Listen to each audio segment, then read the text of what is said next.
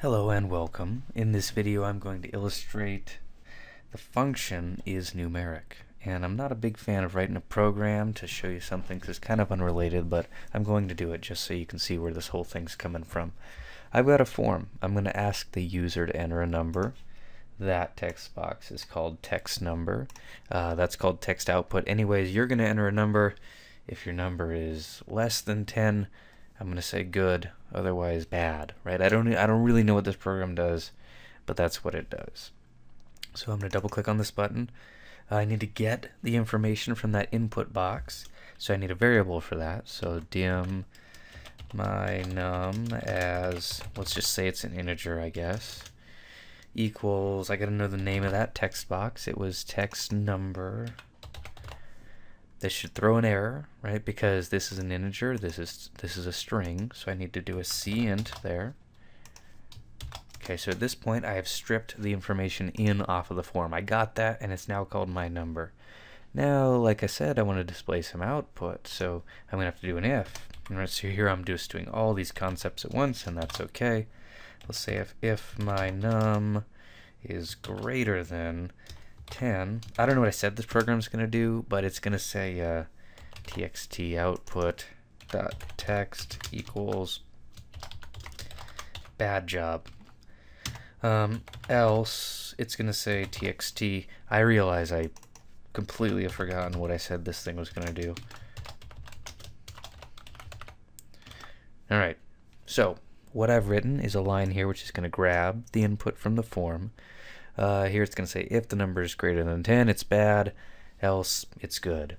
I'm not really trying to talk about that here, but it is a pretty simple example if you want to see what an if looks like. I put in 6, good choice, right? Awesome. 10, good choice. But when I do 10, let's make that 12, it's a bad choice. So what I really want to get at here is, fine, this program does what it's supposed to do. This is a good example of an introductory program. But the problem with this is if you do something like 1, right? That's a good choice. It's less than 10, but it's not a number at all. In other words, it can't be converted to an integer, I guess. If you look at this thing, it crashes. I say, okay. Highlights where it crashed. It crashed here on the cint. I was trying to convert a word into an integer, and that's just not going to happen. Now, of course, that crashes it. I mean, if you've got a user entering garbage in a form, there's only so much you can do to stop it.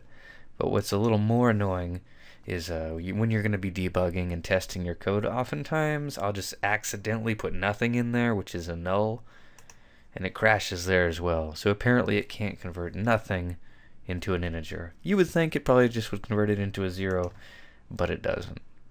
So what can we do to stop the user from crashing our program? Well, the first thing we have to do is, when we realize this is a text box, we could use a mask, but that's not really a good solution to stop the user from entering non-numeric data. Realize that the program crashes right here. It crashes when you try and convert it to an integer. So what we have to do is stop the program from getting to that point. So I'm going to change the structure of things a bit. Ooh, I don't know if that was a good idea. I'll say if. Yeah. I'm really being kind of lazy here. So if, and here's my function, is numeric, then something. And so this is how I test this. In other words, the input to this function is whatever's entered in that text box right there. If it is numeric, then basically proceed with the program. And if an else, something, right, like throw up an error message. And where this gets to be kind of a complex example in some ways is the way I'm going to implement this. I'm going to go with a nested if. I'm going to cut this, I'm going to paste it in here. Right? In other words, this was my program that I had functioning like a minute ago, 2 minutes ago. We're only going to reach this part of the program if this ends up being true. And if this makes you feel better, IsNumeric is a Boolean function, so it either returns true or false. That means whatever's in that text box is true. And we can stop our program from crashing, but also, like I said, we got to restructure things. So I've got this my num. Well, guess what? Remember where I had that assignment right here? Now I don't. So really that needs to go in here. So my num equals txt number. Oops.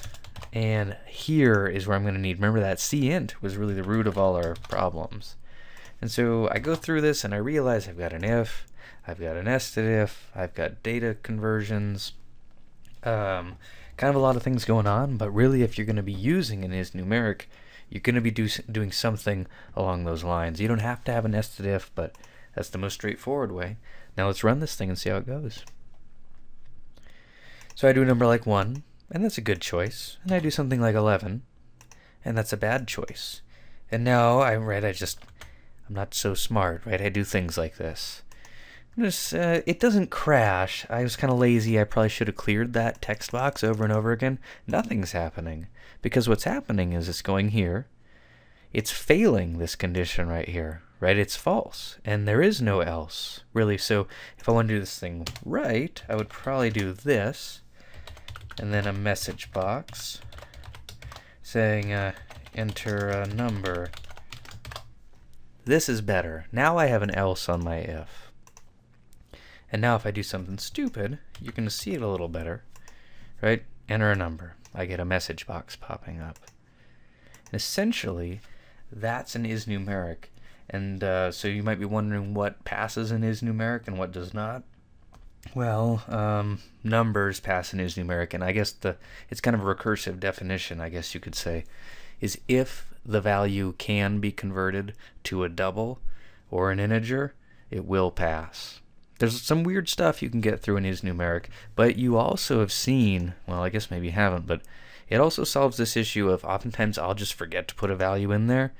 And it's kind of nice that my whole form doesn't crash. So really a nice little solution. IsNumeric's pretty robust. We could improve upon it, and if I was really producing something, maybe I would, but as far as guaranteeing that the user enters something which we can convert into a number, it does a really good job of that. So kind of a lengthy video for a single function, but this function has a lot of implications, and you're going to be using it a lot. So hopefully this helped you out. Thanks for watching.